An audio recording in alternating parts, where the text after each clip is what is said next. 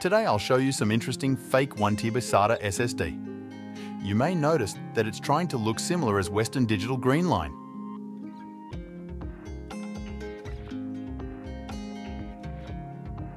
Now I try to open it, it's so easy because no screws are here.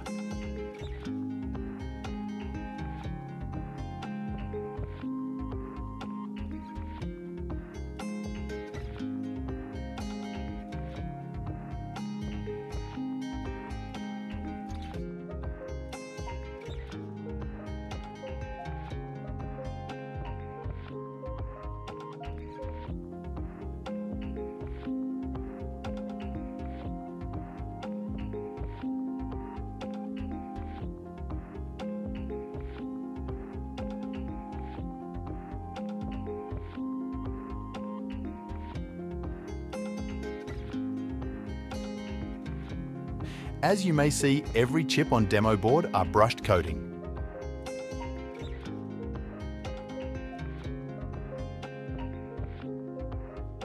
But it's not hard to identify controller, which is Realtek RTS5732DL.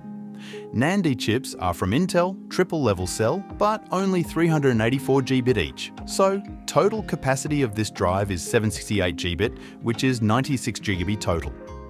This is 64 GB board with modded firmware with speed digression. Be careful what you buy. Thank you for watching and see you soon. Bye.